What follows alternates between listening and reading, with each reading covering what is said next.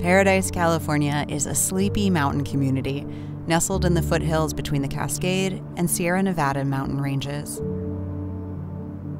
In recent years, it's become synonymous with one of the most severe climate disasters in California's modern history. The Camp Fire was an unprecedented impact on a community. I was born and raised in Paradise. The house I was born in, every house that I grew up in, every house that I ever spent time in, all of my friends' house, all of my family house that ever lived in Paradise were completely destroyed. The Camp Fire devastated Paradise in 2018, leaving hardly anything in its path and searing the surrounding landscape. 3 years later, many in the community are thinking about the future. What is the best way for Paradise to protect itself from wildfire risks?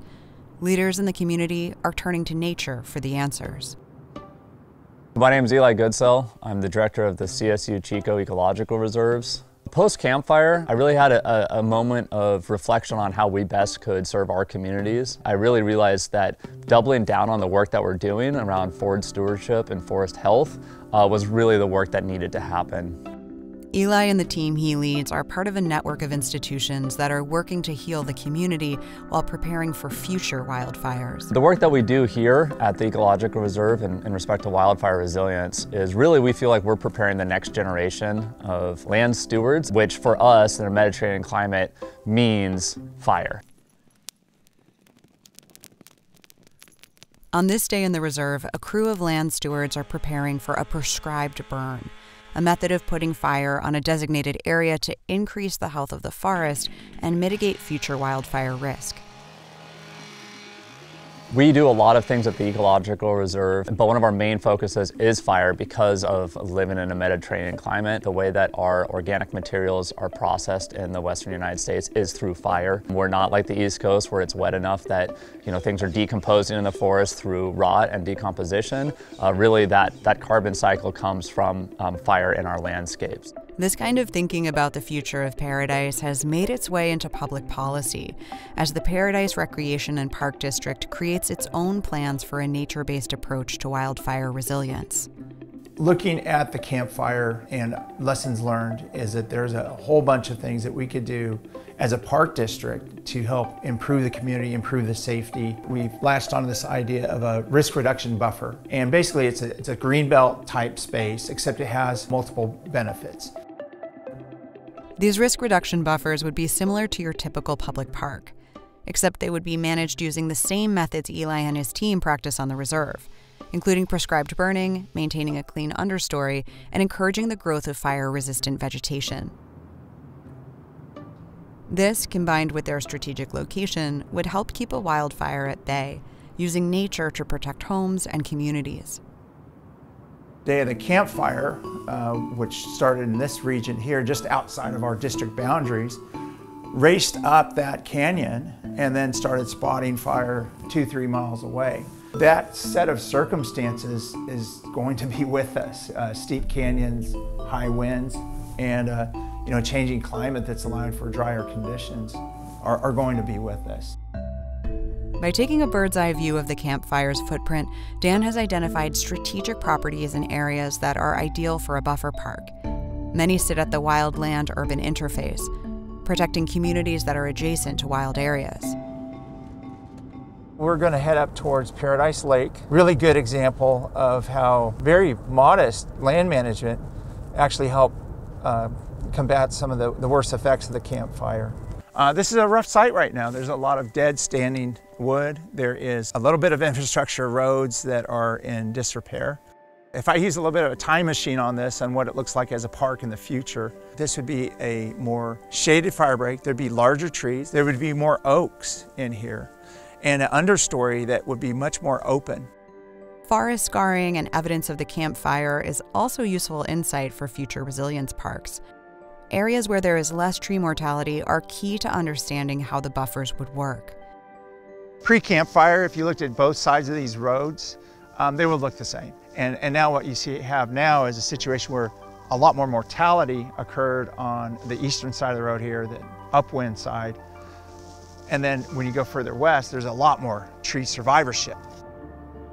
There are a dozen properties that the district is working to acquire, totaling around 500 acres. Many sit atop steep slopes and take into consideration the natural behavior of fire to help defend the community. So how does a small district come up with the funding and resources necessary to execute an ambitious project like this?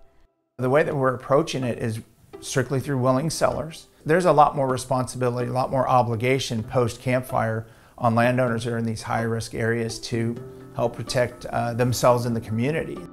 There's a lot of sensitivity around approaching a landowner that may have not yet decided what they're going to do with their land.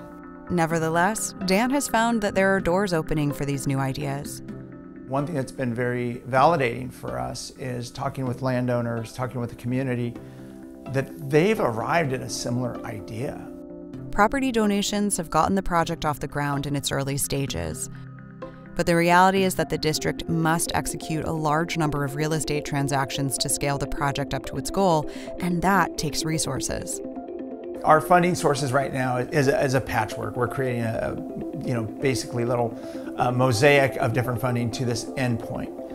Now what we're looking at is a landscape that is prone for fire, and we're looking at what would we do 2 decades before fire. Putting the district on this kind of track, one that is thinking decades into the future, is the kind of reorientation that Dan is looking for. The project has support from the Conrad N. Hilton Foundation, and Dan has a solid network of partners in the region, including the Nature Conservancy. Our approach at the Nature Conservancy is our work, we strive to have it benefit both people and nature.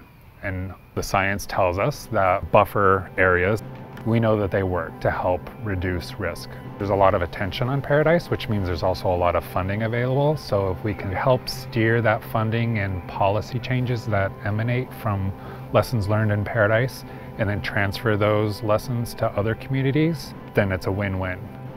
With such a large and ambitious project like the Paradise Buffer project, there are some hurdles but also some real opportunities to reimagine how we do planning. These methods have been taking place for thousands of years. In fact, the very practices that we see on the reserve today and that would be crucial to the Buffer Park project are derived from indigenous practices. And there's been a push to make sure local tribes have a seat at the table. Hitanayam, Niki Yasam Hilo, Niki Ma'a Machupta. My name's Hilo and I'm Machupta. I'm a member of the Machupta Indian tribe, which is the tribe that is indigenous to the big Chico Creek watershed and the Butte Creek watershed. My family has been living in this area of Butte County since time immemorial. It's important to engage tribes with current land management practices because a lot of our current knowledge and our current practices are derived from Native American practices. Since the campfire, there has been a dramatic shift in this local area. A lot more people are wanting to know more about fire science, more about fire mitigation methods, more about prescribed fire. People in this area might not use the term cultural burning, but they've been talking about things such as we need to burn like the natives did. So they're well aware of the fact that we maintained the forest health through fire and that this needs to be done again. The process of doing that isn't as well known and the hurdles to doing that are not as well known, but there is a lot more conversation about it and a lot more political drive. Nature can be used not only as a resilience solution, but also as a planning tool and as a source of healing. These are the common threads shared by all those working for a safer future for Paradise. For almost a century, the de facto policy has been fire suppression. But the idea here is to turn that on its head, to accept fire as a necessary and inevitable part of the landscape and to proactively manage it. While incorporating these techniques, communities can learn from and elevate indigenous practices that have been in use for centuries. This type of project can also create jobs and provide open space assets that connect residents to nature on an everyday basis. Taken together, these tactics are key to adapting and becoming more resilient.